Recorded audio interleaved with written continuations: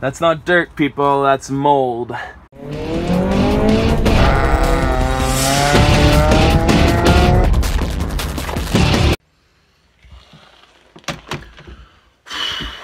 Okay. Here we go.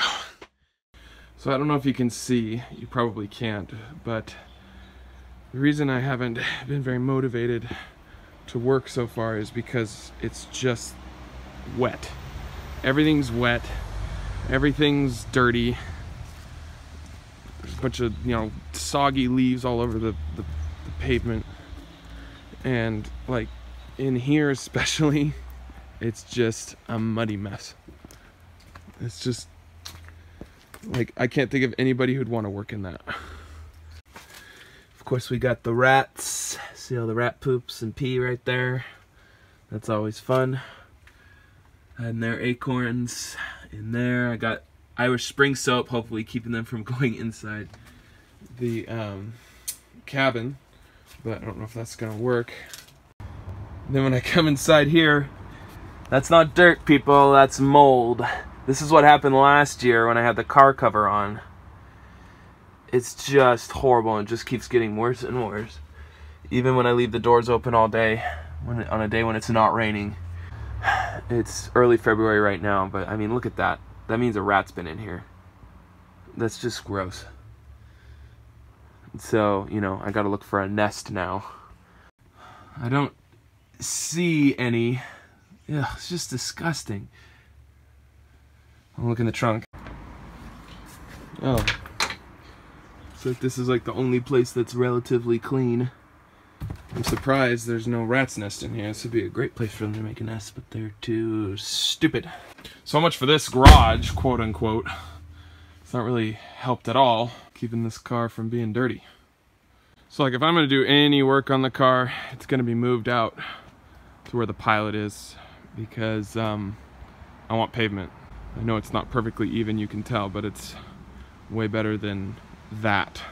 Now this right here, this was the worst part. So of course the battery tray upside down. This was in the car. I stupidly left it in the car with a couple bolts in it for the battery tray and the washers and things for the transmission linkage. And the entire thing was covered in a rat's nest. So like the rat's nest was here and it was all poo. Just mounds and mounds of poo, and my bolts were under there and I had to dump it out and then sift through the poo to find my bolts. So yeah, quite a winter this year, but it seems like it's on its way out, and so we're gonna get back to work now. I've also been thinking about just how badly I want to get back out on the track and how quickly, like really bad. So I need to kind of update my plans a little bit so I can be more realistic. I want to make you guys a short little build plan on my whiteboard right here, and so you can see what I'm talking about. Alright guys, so here's those plans. Before I show you the plans, I just want to let you know about a great book out there. This is SA Designs. Joe Pettit's the author. Down there you can see High Performance Honda Builder's Handbook. Definitely couldn't recommend it more. Great builds. This is quite outdated, but from the previous decade to mid-2000s. And it's a great book though. Just H and B series builds in here. Just really awesome. I couldn't recommend it more. So, to the plans. So, hey, I got a haircut. These are called the back on the road plans for a reason. The reason being that I really want to get driving. I want to get driving quickly. I don't have a lot of time to build and a ton of money. So I need to think more practically. And so that's what's going on here. Let me move this over a little bit. So I'm still going to focus on oil starvation and prevention. I definitely don't want that. I'm still going to do the baffled oil plan for sure, and the ported oil pump. Bad Guys Worldwide makes those for F23 pumps, which I assume and still believe are identical to the F22 pumps. And I have things in parentheses that I'm not sure about yet. I'm not sure if I need a windage tray if I get the baffled oil pan from Moroso. But I can get one from an F22A6 motor, and there's some at my local junkyard. We got the oil accumulator also in parentheses. I'm not sure I need that. I'm not sure I need to increase the oil capacity just to fill that thing. But I'll do some more research on that just to double check. So once I have those bases covered, what most likely caused the motor to fail in the first place, I'm thinking about the 3 ways to make a 4-stroke internal combustion engine increase power. Number 1 is to increase the power of the force of the power stroke. Number 2 is to reduce any internal engine friction, be fluid friction, friction against the fluids coming in and out. And then to reduce internal rotation losses or parasitic losses from outside spinning components and things like that. So let me first go over reducing internal engine friction. I'm going to work on the bolt-ons specifically. So Bad Guys Worldwide, again, they have a CNC porting machine. They've got a map for the H23 intake manifold. I think they do just the runners. But to port the runners, and then to combine that with a black track plenum spacer instead of the stock spacer, which has the secondary runners in it. I wouldn't need those. So this is going to, of course, all these changes right here would affect low-end torque, but that's not what I'm worried about. I'm worried about high-end power. I want to flow the air at the higher RPMs. And I'll pair that with Skunk 2 Alpha Series throttle body. They have 66 or 70 millimeter throttle bodies, and everything, all the stock hookups are there for the Alpha Series, not the Pro Series. So this is Alpha. And I'm not sure if I need to go 70 millimeters. I might want 66, depending on my power needs. Again, if you go really big, you're going to sacrifice some of that lower end torque. And then if I could still find these, I know Bisimoto has completely fallen away from the Honda world, but I'm going to see if I can still find one of his intake manifold heat shielding gaskets. They're blue, they're kind of thick, and I'd like to see if I can still find one of those. PLM has many headers that are really well designed, and I want to get the tri-way header. Now it's designed for an H22 motor, but you can, if you get an F22 exhaust manifold flange, you can weld it to that, cut the edge off. I know it would suck, but people have done that. I've heard it done, and I'll just mate that to that flange so I can hook up to my F22 head. Then K-Teller on the exhaust side, we're going to go 3-inch. I'm not going to have a restriction. I'm pretty sure at the top end I have a restriction with my 2¼ inch piping. So we'll go to 3-inch exhaust. They've got a kit for this car. I'll have to have a welder put it on because it's probably going to hit the progress rear sway bar. It's going to have issues with clearance back there, being 3 inches. I'm going to have an ultra-quiet resonator. So the Vibrant company is an amazing company. They've got 3-inch resonators and mufflers. So I'll make sure to make those ultra-quiet. And they also, if I can find it, for crankcase ventilation, not the PCV line, but the breather, I'm looking to see if I can... now I've seen another person do this on the CB7 tuner forum. You know who you are, DJ Kaz AOM.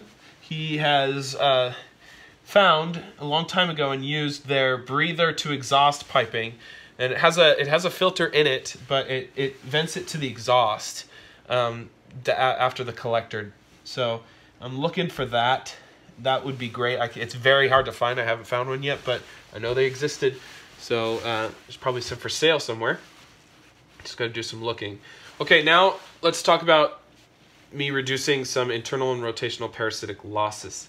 So I'm going to eliminate the balance shafts. I've already told you that. I'm going to still do that. They're already out, but I'm going to look at Kaizen Speed. So Kaizen Speed makes the balance shaft delete kits, and you can press them in yourselves. But I've heard from someone who made a great comment on the channel about how his motor almost failed because they almost pushed themselves out.